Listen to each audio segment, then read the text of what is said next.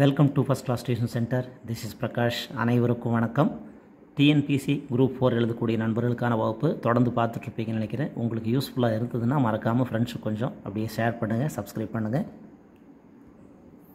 இப்போ கொஷின் பார்க்குறப்போ, அருணின் தற்போதைய வயது அவருடைய தந்தையின் வயதில் பாதியாகும்.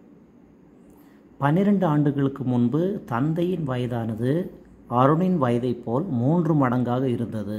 தற்போது தந்தையின் வயது என்ன? இப்போது அப்பாவுக்கும் பையனுக்கும் கொடுத்துருக்காங்க, வயது வித்தியாசம் கொடுத்துருக்காங்க. அருணின் வயது ஏன்னு வச்சுக்கலாம், தந்தையின் வயது நம்ம பின்னு வச்சுக்கலாம். அப்போது கொஸ்டின் என்ன கொடுத்துருக்காங்க? அருணின் தற்போதைய வயது அவருடைய தந்தையின் வயதில் பாதியாகும். அப்போ அப்பாவோட வயசில் பாதி தான் மகனோட வயது இல்லையா? அப்போ அப்பாவோட வயது என்ன? பி தானே, b/2. அதாவது அப்பாவோட வயதில் பாதி தான் மகனின் வயது, b/2 = a. அப்போ அருணோட வயசு அப்பாவோட வயசில் பாதி. இதை நம்ம கிராஸ் பண்ணிக்கலாம். b = 2a. b உள்ள இடத்துல என்னென்னு எழுதலாம்? 2aன்னு எழுதிக்கலாம். அடுத்தது 12 வருடங்களுக்கு முன்பு அருணின் வயது, 12 வருஷத்துக்கு முன்னாடி முடிஞ்சது பாஸ்ட் டென்ஸு, a-12. அருணோட வயது ஏ தானே, அப்போ a-12. அதே மாதிரி தந்தையின் வயது 12 வருஷத்துக்கு முன்னாடி b-12. இப்போ இங்கே என்ன கொடுத்துருக்காங்க? b-12 × a-12. 12 வருஷத்துக்கு முன்னாடி தானே, b-12 × a-12. தந்தையின் வயது மகனின் வயதை போல் 3 மடங்குன்னு கொடுத்துருக்காங்க. நல்லா கவனிக்கணும். 12 வருடங்களுக்கு முன்பு தந்தையின் வயதானது அருணின் வயதை போல் 3 மடங்காக இருந்தது. இப்போ b-12, பிங்கிறது யார்? தந்தை, தந்தையோட வயது மகனின் வயதை போல் 3 மடங்கு இருந்தது, a-12. 3 மடங்கு இருந்தது, a-12. இப்போ நம்ம ஏற்கனவே மேலே இங்கே எடுத்து வச்சுருக்கிறோம், b உள்ள இடத்துல 2a அப்படின்னு சப்ஸ்டியூட் பண்ணணும்னு எடுத்து வச்சுருக்கிறோம். அப்போ இந்த bக்கு பதிலாக நம்ம 2a போட்டுக்கலாமா? இப்போ bக்கு பதிலாக 2a-12 = இந்த 3 உள்ளே கொண்டு போயிடலாம். 3 × a 3a, 3 × 12 36.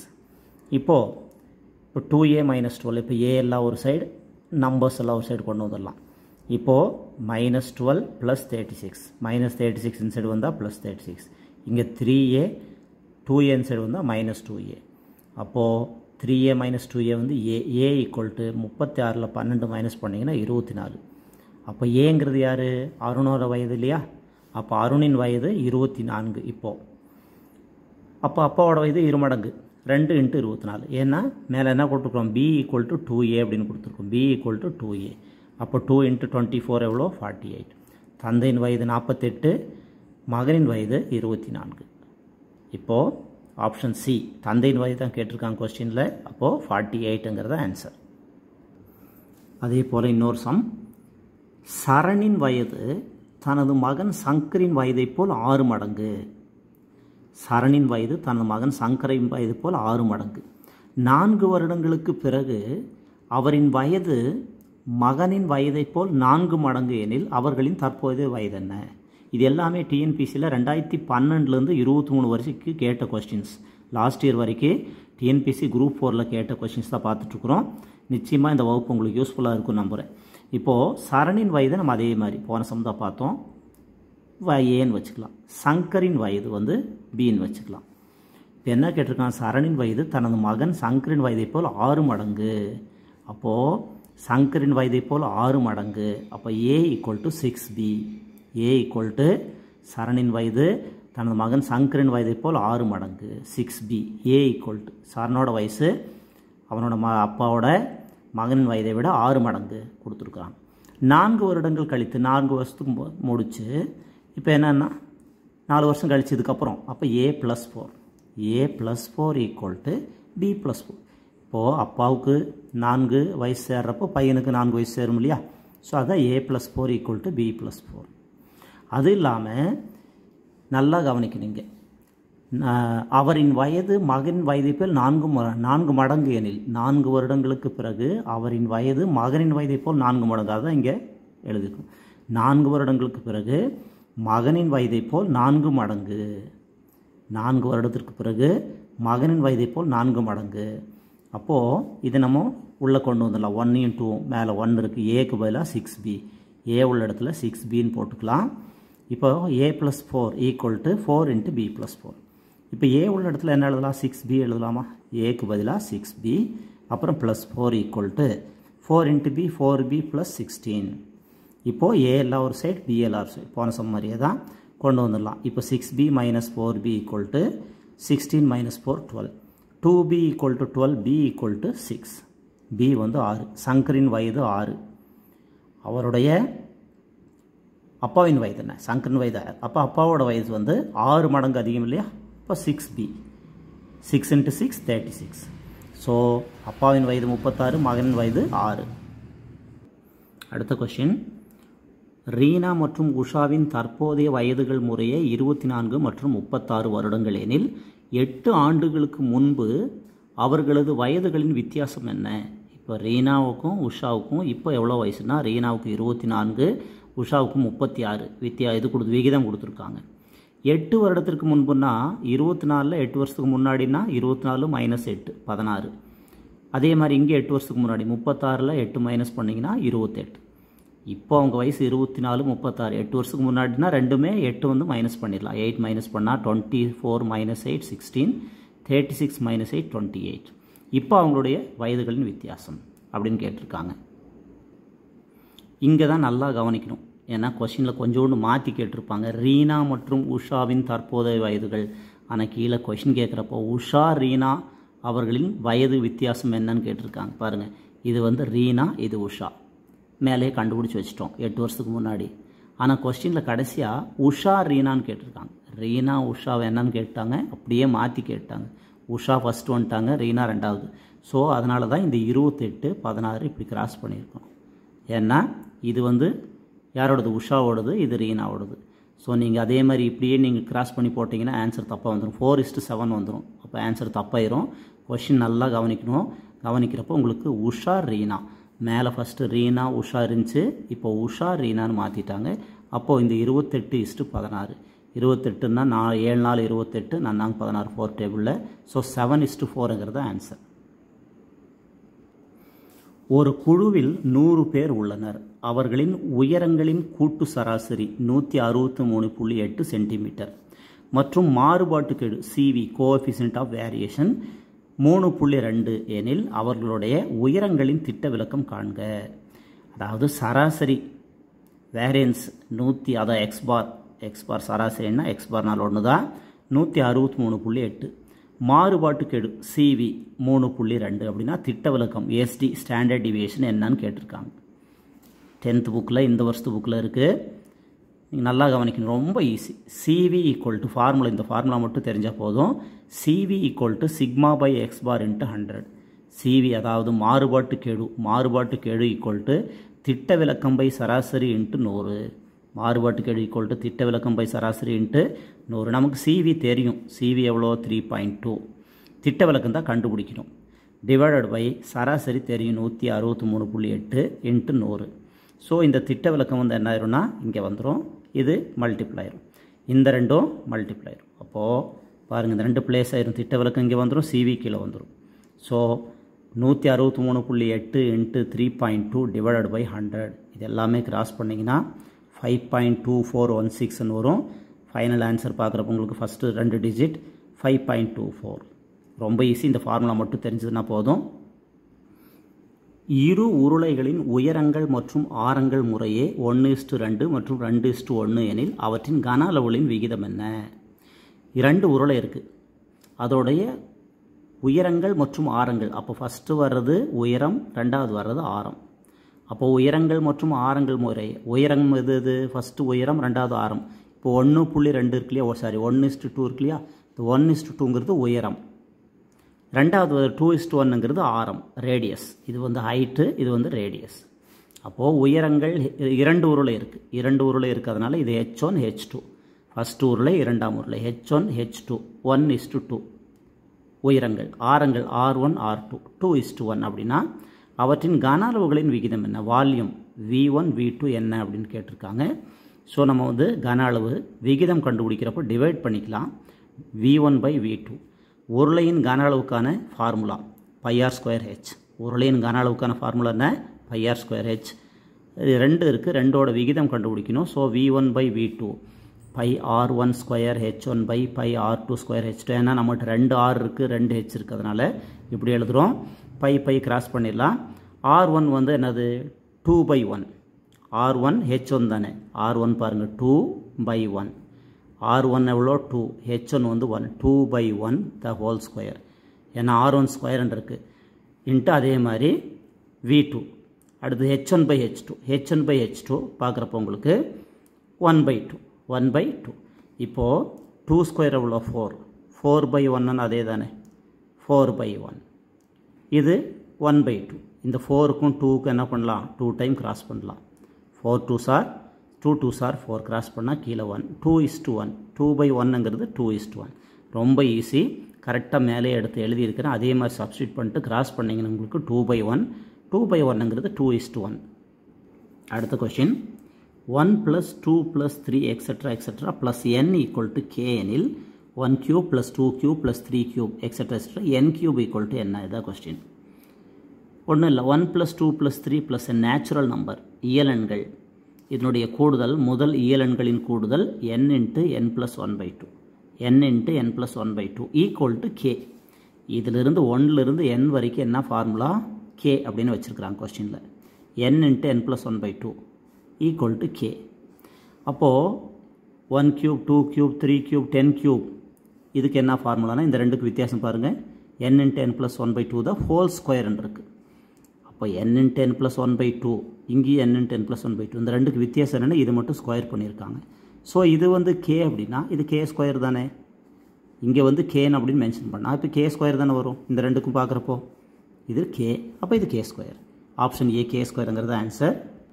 அடுத்த question a⁻m - n a⁻m a⁻m+n என்ற பெருக்குத்தொடர் ஜிபியில் பொது விகிதம் என்ன? ஜிபின்னா டிவைட் பண்ண, அதாவது இது T1 இது T2 இது T3, அதாவது முதல் உறுப்பு இரண்டாம் உறுப்பு மூன்றாம் உறுப்பு.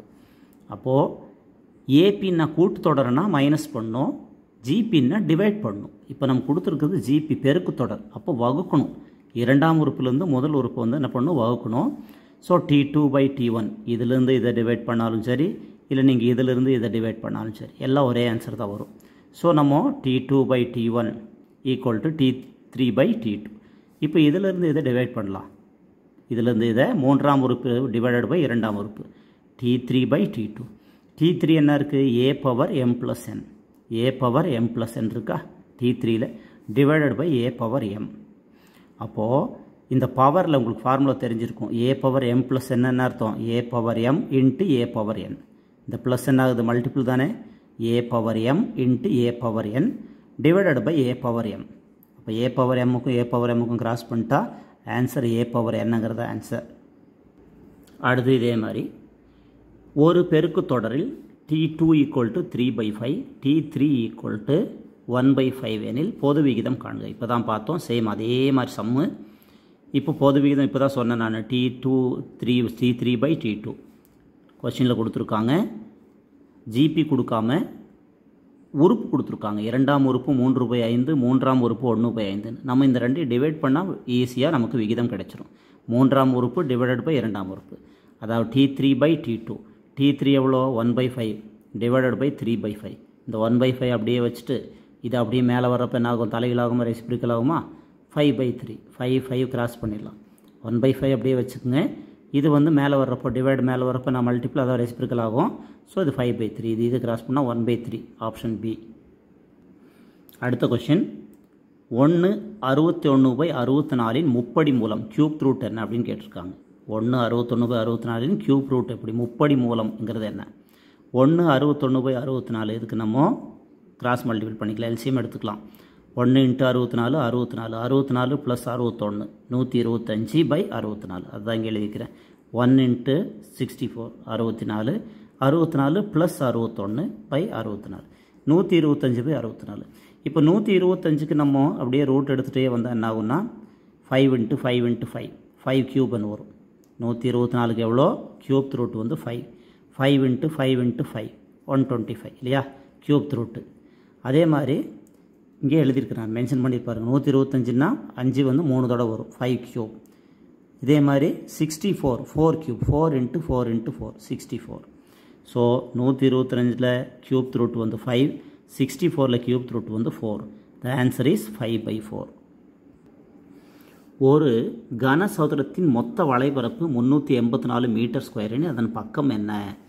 இப்போ ஒரு கனசதுரம் அதனுடைய மொத்த பரப்பு மொத்த வளைபரப்புன்னு கொடுத்துருக்காங்க. வளைபரப்பு சர்ஃபேஸ் ஏரியா, அதாவது கனசதுரத்தின் மொத்த வளைபரப்பு, கனசதுரத்தின் வளைபரப்பு 6a². சதுரம் இல்லையா, சதுரம். அப்போ சதுரம்னா கனசதுரம். இங்கே கொஸ்டினில் கனசதுரம்னு கொடுத்துருக்காங்க. மொத்த வளைபரப்பு 6a². 6a² equal to 384. நமக்கு தேவை a². a² equal to 384/6.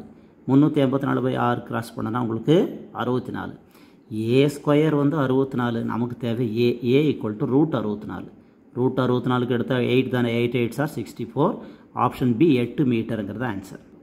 அடுத்தது 3a-1 2a-1 the whole square அப்புறம் a² - 1 என்ற மீச்சிறு பொது மடங்கு எல்சிஎம் என்ன? இவற்றின் மீச்சிறு பொது எல்சிஎம் கண்டுபிடிக்கணும். ஃபஸ்ட்டு 3a-1 அப்படியே வச்சுக்கலாம். இந்த 2a-1 the whole square இருக்கு இல்லையா, a-1 the whole square நம்ம ரெண்டு தடவை எழுதிக்கலாம். a-1 a-1 பாருங்கள். இந்த a-1 அப்படியே வச்சுட்டேன். ஃபஸ்ட்டு 3 × a-1 அந்த a-1 அப்படியே வச்சுட்டேன். நம்பரெல்லாம் அப்புறம் பார்த்துக்கலாம். முதல்ல இந்த 3 2 இது நம்ம அப்புறம் பார்த்துக்கலாம். இதுக்கு முதல்ல எடுத்துடலாம். a-1 அப்படியே வச்சுட்டேன்.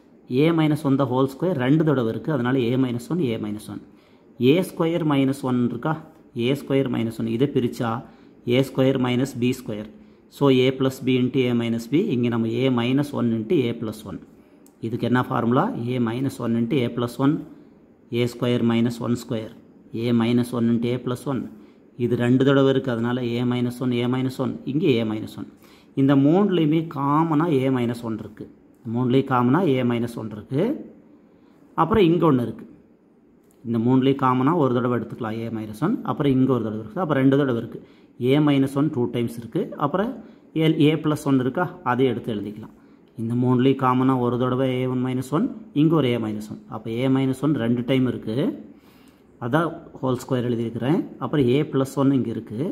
அப்புறம் இந்த நம்பருக்கு 3 × 2 எல்சிஎம் 3 2s are 6. அப்போ option D 6 × a-1 the whole square × a+1. அடுத்த கொஷின், a1 = -1 மற்றும் a-n = a-n - 1/n + 2. n greater than 1 அப்படின்னா a2 a3 கண்டுபிடிக்கணும். a1 வந்து -1, a2 a3 கண்டுபிடிக்கணும். இங்கே கொஷின் கொடுத்துருக்காங்க. இதில் ஒன்றுமே இல்லை, n உள்ள இடத்துல 2ன்னு போடலாம். n ஏற்கனவே 1 கண்டுபிடிச்சாச்சு, அவங்களே கொடுத்துட்டாங்க. n உள்ள இடத்துல 2ன்னு போடுங்க. அப்போது a2 - 1 a பேஸில் 2 - 1/2 + 2. 2 - 1 எவ்வளோ? a⁻1 இல்லையா, a பேஸ் 1. 2 - 1 தானே, a பேஸ் 1/2 + 2 4. a பேஸ் 1ஓட உங்களுக்கு இங்கே தெரியும், ஆன்சர் தெரியும். a பேஸ் 1 எவ்வளோ? -1 -1/4. அப்போது a2ஓட வேல்யூ -1/4. இப்போ n உள்ள இடத்துல 2ன்னு போட்டு கண்டுபிடிச்சிட்டோம். இப்போ n உள்ள இடத்துல 3ன்னு போட்டு கண்டுபிடிப்போம். 3ன்னு போட்டிங்கன்னா a3, அதாவது 3 - 1/3 + 2. 3 - 1 எவ்வளோ? 2ஆ, 2/5. அப்போ a2ஓட வேல்யூ மேலே கண்டுபிடிச்சி வச்சுருக்கிறோம். எவ்வளோ வந்திருக்கு? -1/4 -1/4/5. -1/4 அப்படியே வச்சுட்டு இதை மேலே கொண்டு வந்தோன்னா 1/5 இல்லையா, 1/5 இது கிராஸ் பண்ணனா 1/-1/20. அப்போ a2ஓட வேல்யூ -1/4, a3ஓட வேல்யூ -1/20ங்கிறது ஆன்சர். இன்னைக்கு கிளாஸில் நம்ம ஒரு 12 2 மார்க், அதாவது 12 சம்ஸ் பார்த்துருக்குறோம். இது நிச்சயமாக உங்களுக்கு யூஸ்ஃபுல்லாக இருக்கும் நம்புகிறேன். இருந்ததுன்னா மறக்காமல் ஃப்ரெண்ட்ஸுக்கும் ஷேர் பண்ணுங்கள், அப்படியே சப்ஸ்கிரைப் பண்ணுங்கள். 10th எழுதக்கூடிய உங்களுடைய நண்பர்கள் அல்லது உங்களுக்கு ரிலேட்டிவ்ஸு யார் வேணாலும் இருக்கலாம். யாராவது 10வது படிக்கக்கூடிய மாணவர்கள் இருந்தால் தொடர்ந்து நம்ம வகுப்பு பார்க்க சொல்லுங்கள். ஃபஸ்ட் கிளாஸ் டியூஷன் சென்டர் உள்ளே போய் பார்த்தீங்கன்னா உங்களுக்கு எல்லாமே இருக்குது. மேக்ஸில் எல்லா சாப்டரும் எடுத்துருக்குறோம். சயின்ஸு, சோசியல், இதுக்கு முன்னாடி நடந்த பப்ளிக் எக்ஸாமோட கீ ஆன்சர்ஸ், கடைசியாக நடந்த ஆஃப் இயர்லி, ஃபஸ்ட் டிவிஷன் எல்லாமே இருக்கும். இங்கிலீஷ் கிராமர், மெயினாக இங்கிலீஷ் கிராமர் அந்த மாதிரி நிறைய இருக்குது. தமிழில் 5 சப்ஜெக்ட்லேயும் உங்களுக்கு வேண்டிய அத்தனையும் நம்ம டியூஷன் சென்டரில் இருக்குது. உங்களுக்கு யாராவது தேவைப்பட்டவங்க, விருப்பப்பட்டவங்க, நீங்கள் ஏதாவது ஷேர் பண்ண நினச்சிங்கன்னா அந்த மாதிரி யாராவது பசங்களுக்கு நீங்கள் ஷேர் பண்ணுங்கள். கண்டிப்பாக பண்ணுவீங்கன்னு நினைக்கிறேன். நன்றி. அது வரைக்கும் this is Prakash from first class tuition centre. நன்றி, வணக்கம்.